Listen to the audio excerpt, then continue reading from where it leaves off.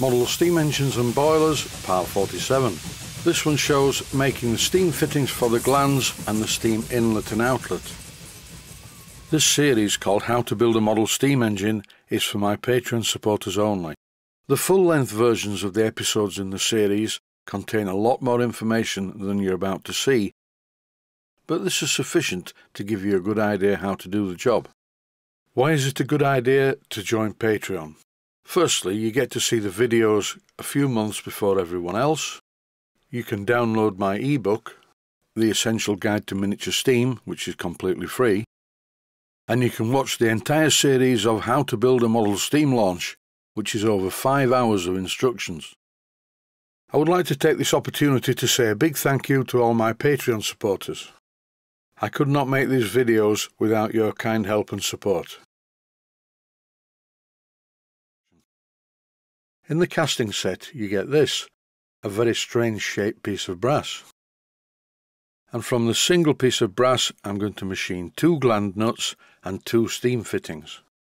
I've removed the end cylinder cover. You can clearly see the gland fitting that's cast into the cylinder cover and also the one that's cast into the steam chest. Both the exhaust fitting on the cylinder itself and the steam inlet fitting that is supposed to fit on top of the steam chest cover are machined using the same piece of cast brass. For this job I'm going to use the 4-jaw chuck, and the first thing to do is to fit the piece of brass into the chuck and centralise it. I've tried to align the brass casting in the 4-jaw chuck completely by eye and get it right first time, but no, it's not going to work out like that. Have a close look at this next clip. When I finish the light facing, you can see clearly that it's not centralised properly. The pip in the middle and all the lines show you exactly how far out it is. So with a little bit of adjustment on the chuck jaws and another facing cut, it now looks like this.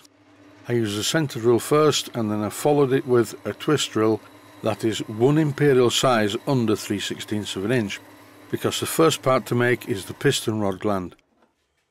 After drilling the hole, I then realised that I needed to pull the casting a bit further out from the jaws of the chuck. The next part of the job is to ream this hole to an accurate 3/16 of an inch in diameter. I slowed down the lathe and used a 3/16 reamer.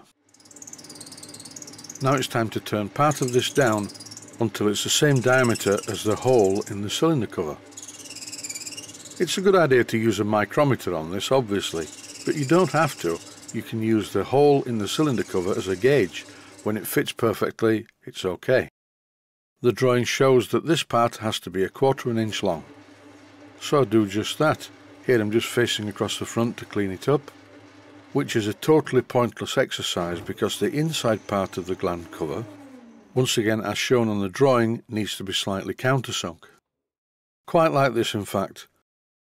It's very easy to miss out the countersinking, but it's shown on the drawing for a good reason. It helps to hold the graphited yarn against the piston rod.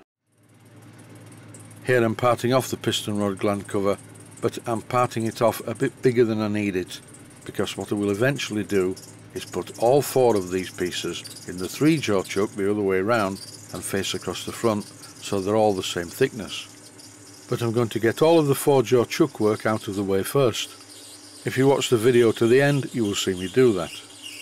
Once I've parted off the gland cover, I drilled the existing hole out to 7/32 of an inch in diameter, which is tapping size for 1/4 by 32 threads per inch. Once I'd finished threading the part, I turned the outer diameter to 3/8 of an inch. I could have kept it flat. You don't really need a shoulder on it like this, it is mainly decorative. But the flange would have looked very bad if it was just a big thick flange. By doing it this way, once again as per the drawing, it does give the model a bit more style. Here once again I'm parting the component off. I'm now making the steam chest gland cover. First of all, I turn the part to the correct diameter to fit in the steam chest. Then, as always, I centre drill the part, followed by drilling it 1 imperial size less than 1/8 of an inch. After drilling the hole, I introduce the reamer with the lathe running in back gear, because you always need to ream things quite slowly. I'd like to illustrate a point here. You're not supposed to move the reamer backwards. I was told this by a viewer who took the time to write in and tell me this. But I am moving the reamer backwards periodically to clear the chips. I have a choice. If I carry on, the reamer will snap off. I frequently have to withdraw the reamer just to clear these chips. You can hear by the sound of it when the chips are starting to jam up. And if this was phosphor bronze, the reamer would have snapped off by now. The final job is the small countersink in the end before parting it off. I've noticed this sort of thing on large steam engines, but not so much on smaller engines. In this clip I'm taking a really fine finishing cut to make sure that this is exactly the right diameter to fit into the hole in the steam chest. Here I'm using the micrometer just to check that the diameter is okay.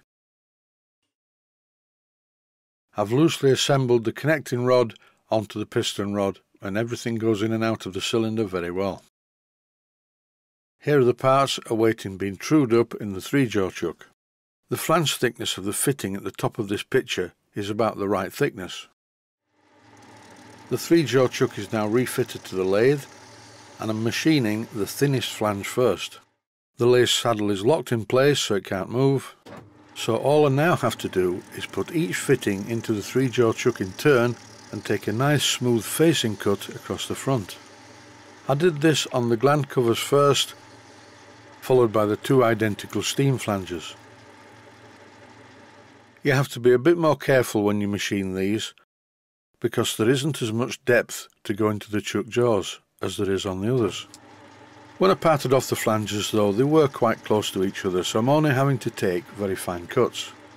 It seems to me that most operations are common sense, but it's still a good idea to sit down and look at the part, look at the drawing and have a think about it before you even go anywhere near the lathe. Now it's initial cleanup time. I'm using a piece of wet-to-dry sandpaper, but it's not very successful used dry. But as usual, once I added some oil to the wet-to-dry sandpaper, the job was much easier. After cleaning the fronts up using this method, I used the polishing spindle for going around the edges.